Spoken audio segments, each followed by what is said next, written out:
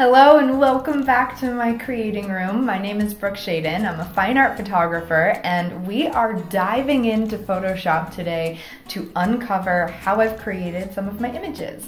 And today is a really fun image because I actually made this picture from everyday things that you would find around your house.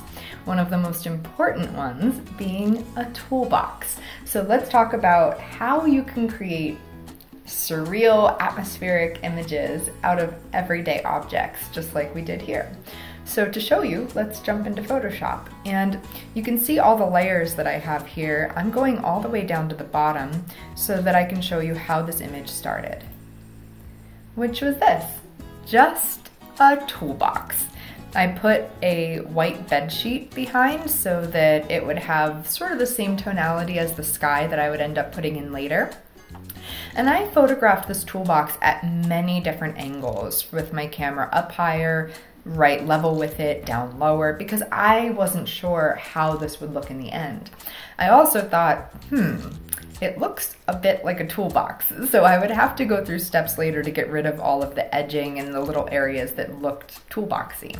And then the other problem was that because I was shooting so close up to this image, this toolbox, I had the issue of the background being very out of focus, a really shallow depth of field. And I didn't want that because the further you are from something, say a mountain or a cliff edge, the more in focus it's going to be. So I had to shoot with a higher f-stop for this image than I normally would. I'm really kind of like a 2.8 kind of girl, but I had to shoot much higher for this image. So I got my base image. And here you see some of that process of getting rid of the parts that look toolboxy.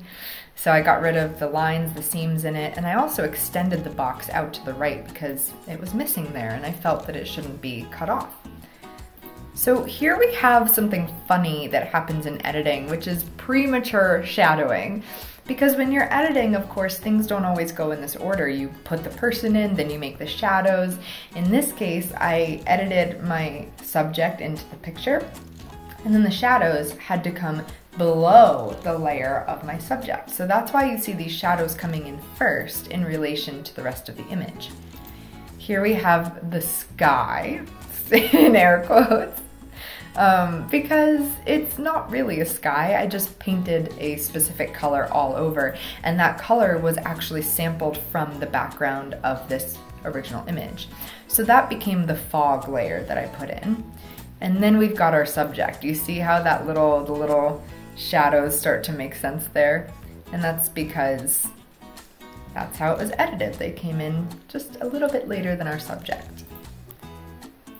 Just adjusting my subject so that she looks like she was in the same lighting, in the same situation. Adding some shading to make her believable. And then I'm brightening up everything, the box as well, because if the background is so light, then it stands to reason that everything should have a lighter edge to it. All right, so we've got our subject mostly in. There's the other shoe. The other shoe just dropped. Sorry. And I'm making everything brighter again for this step, where I'm adding in this fog smoke layer. And so this was actually an image of just a smoke emitter going off on a backdrop, and I edited that in by using an overlay. So if I click on layer 5, you can see that that smoke was added in using blending mode multiply, and that allowed the smoke to sit nicely in the background.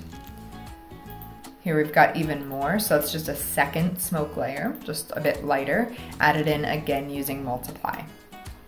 And now I'm really working on the lighting, the shading of this image. And so you can see, particularly in how the adjustment layers, how their layer masks are created, we've got these really big areas of separation of white and black here on the masks. And that's because wherever it's white on the mask, that's where the light was added in. So you can see here that the light is just being added through this region, and that's what the mask is doing.